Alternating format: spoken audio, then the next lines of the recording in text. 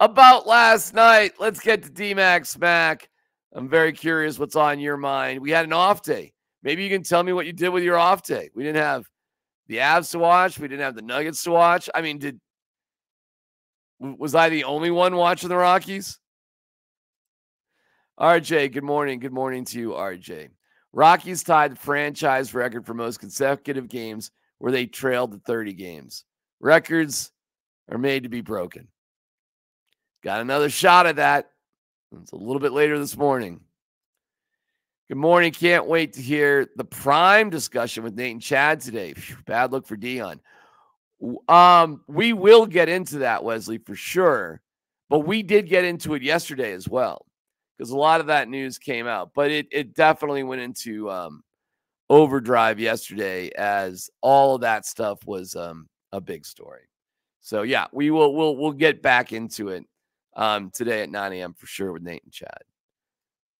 And I did talk about it too at the end of Hangout Live yesterday. So if you want to get it's in the final 10 minutes.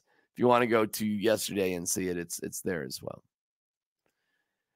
Good morning, Brent. Good morning to you. Andon, my guy, here we go. Listen, let me tell you, I don't know how to pronounce ZA''ATAR. Zatar? Mediterranean blend. Mediterranean herb blend. Greek citrus rub. Moroccan spice rub. Just one of many flavors. Thank you, Andon. Good to see you, brother.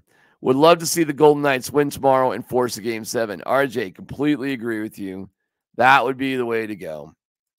At RJ, that was a record since 1910, set by the St. Louis Brown. It just Brown? Just St. Louis Brown? Not Browns, just Brown. Sorry, I wasn't clear. The franchise record they tied was for any point during the season, not just at the beginning. Like the Brown. Well, is it Browns or Brown? Rockies trailed in 30 games from June 15th to July 20th, 1998. Wow, we are digging up some fun stats, aren't we? Yeah, RJ, I was adding to what you were saying, not correcting. I'm glad you guys are good. All right, cool. That is an insane stat. How do you trail for that long? I don't know. I mean, they almost did break it. 2 days ago, they were up 5-0 in the bottom of the ninth on the road. So they're in the bottom of the ninth. That would have broken that. Got you.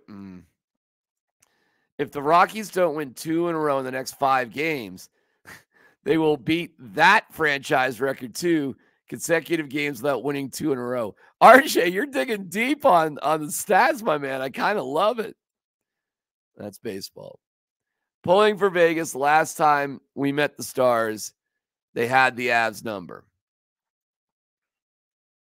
Well, and I feel I'm rooting for Vegas as well. What we saw, though, and it is crazy, the playoffs are truly a totally different animal. Totally different. So nothing you see in the regular season at this point really matters. It doesn't. One way or the other. I mean, I think we all got bamboozled by Winnipeg, but they turned out to be a fraud organization. And they beat the Avs 3 times in the regular season. And the last meeting in Denver, they schooled the Avs 7-0. And they won 7-6 in game 1. And then they got their asses kicked. So the playoffs are just a totally different animal. And one thing the Avs and Nuggets have going for them is experience. They know what this feels like. And some other teams don't. They've been there. They've lost heartbreaking games. Can you say the same? Now, listen, Vegas, hey, that's what makes Vegas dangerous. They have that experience. They won it last year. And they're Stanley Cup team champions on basically every team by hook or by crook. But Vegas is dangerous, no doubt.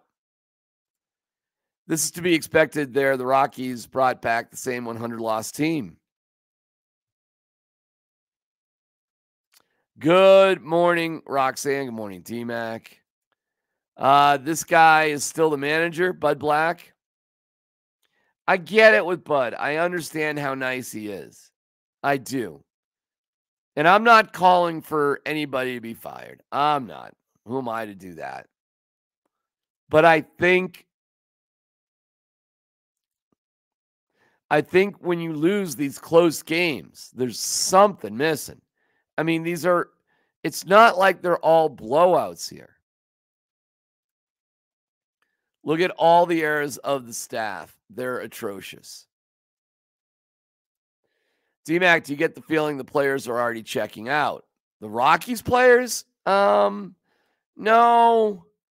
It's RJ, it's too hard to be there. They are younger players.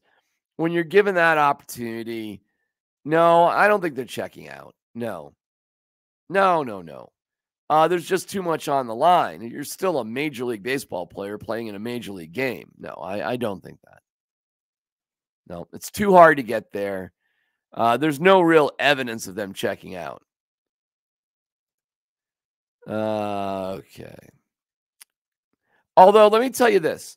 There's no evidence of them checking out. However, not checking out. That's the wrong word, I think. However, there may be a lack of belief they can finish games. There may be a feeling out there that's contagious of how are we going to blow this one? Or perhaps wanting to win so badly that you're just sort of gripping a little bit. Kind of have to at some point, yeah. Your Colorado Rockies. Don't pin that on me. That's not good. No, it's not good. Was I the only one watching Stars in Vegas? Well, I was watching the game a little bit. The Rockies had wrapped things up. Maybe you were. I don't know. I gotta tell you. Every now and then you can use a little bit of a sports break. Every now and then. We'll be back into it today. We'll have practices for the Avs and the Nuggets. We'll have that to consume. Be on with PhD from noon to 3, which is just a fantastic 3 hours of my life. I love it, love it, love it every day. I'm very, very lucky. So there you go.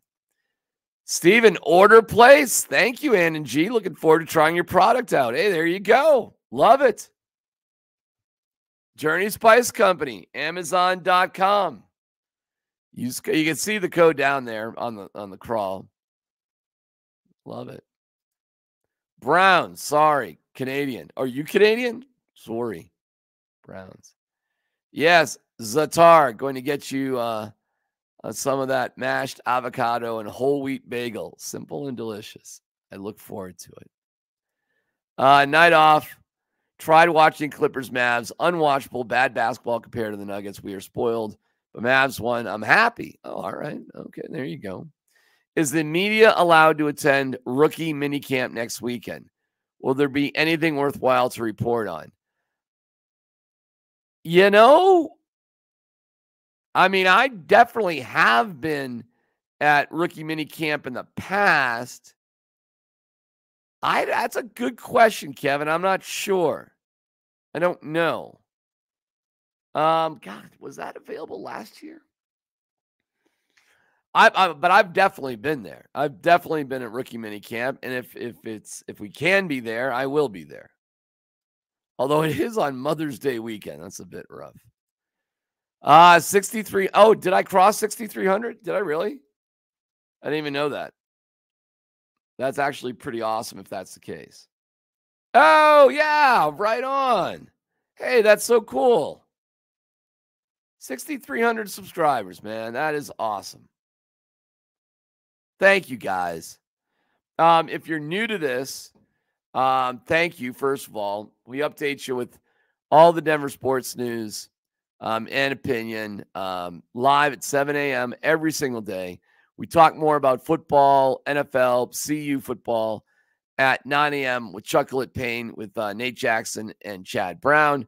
I'm back hanging out from 4:30 to 5:30 basically every day. It's called Hangout Live.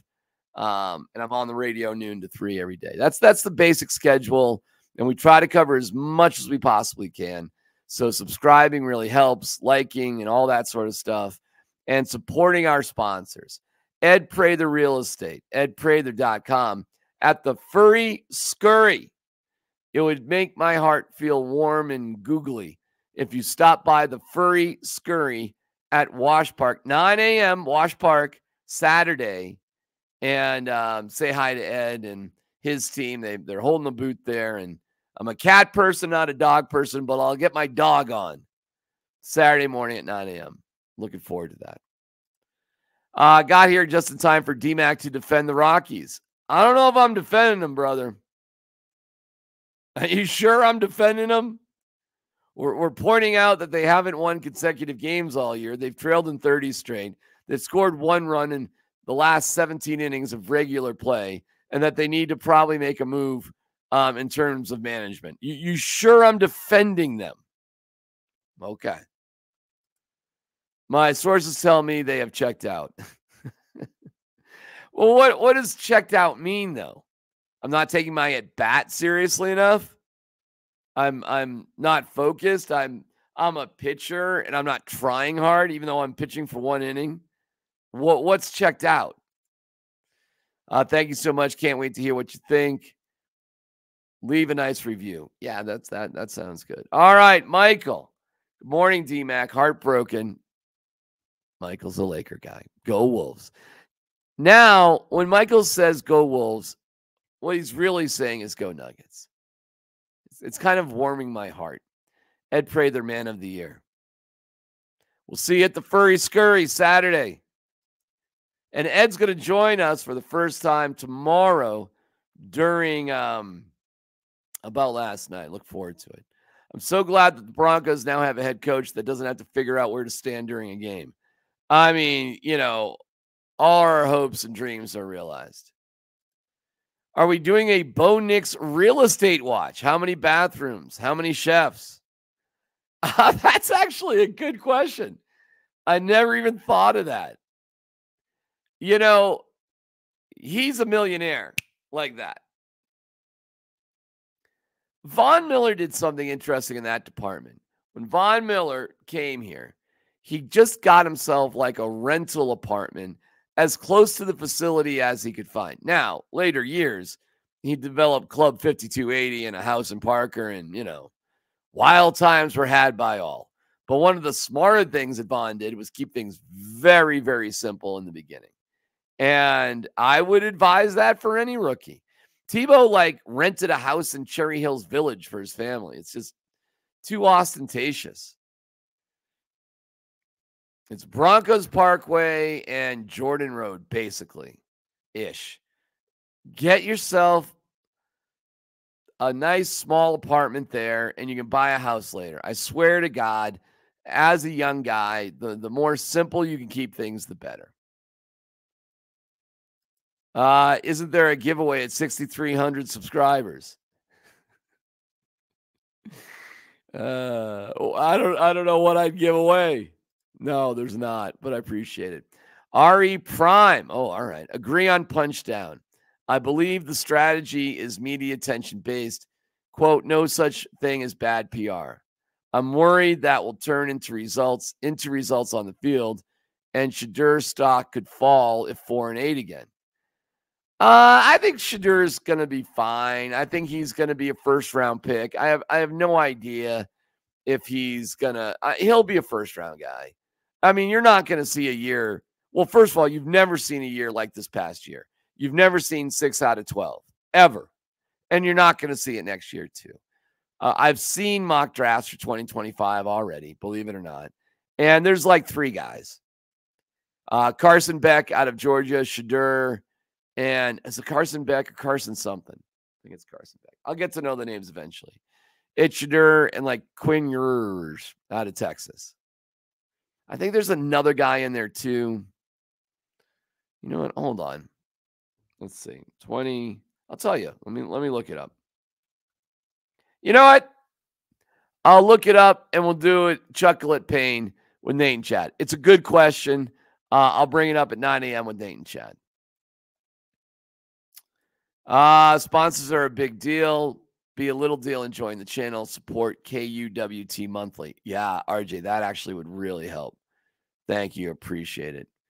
Just pointing out it'll be a more grounded year. Yeah, that's fair. Bo Nix should rent Manning's basement. He ain't lying. Milrow has to be in there. You guys are the best. Furry Scurry on Saturday with Ed Prather. Ed Prather Real Estate. #1 real estate team in Colorado. First-hand experience. Can't believe how great they were.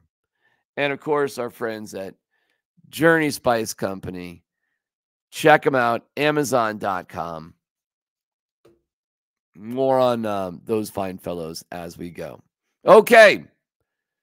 Slight pause. We regroup. We're back on the air.